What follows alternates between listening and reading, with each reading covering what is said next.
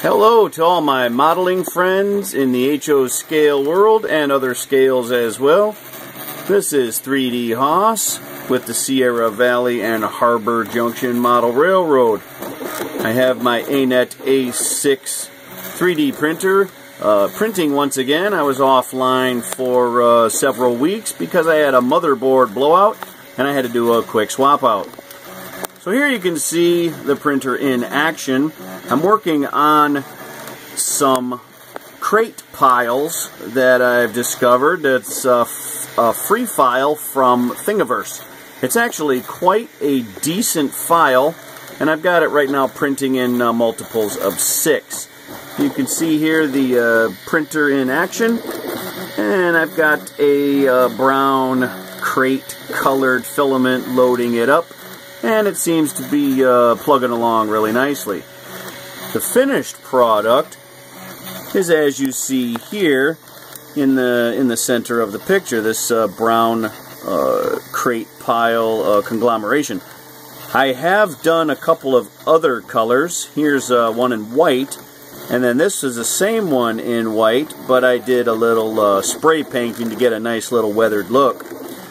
Now in the foreground here you can see some of the various crates and boxes that I printed in the past in various sizes and shapes and different colors.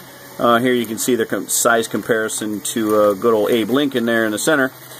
Now what I like to do is take this crate pile that I print, and then I add some of these little singular boxes to obtain this kind of like a custom stacked effect, as you see here. And there's just a million different configurations that you can do to stack these things up and make them look really nice. Now some of these other little crates I've also put in the back of this stake bed truck, which in fact I've also 3D printed using the same ANET A6 printer that you see here printing off these crates.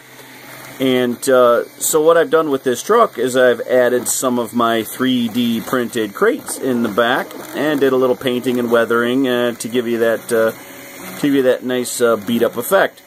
Now also I've put in the picture here is the relative comparison to the HO scale 3D printed truck versus a commercial truck that you can purchase at your local hobby shop or online through any of the dealerships.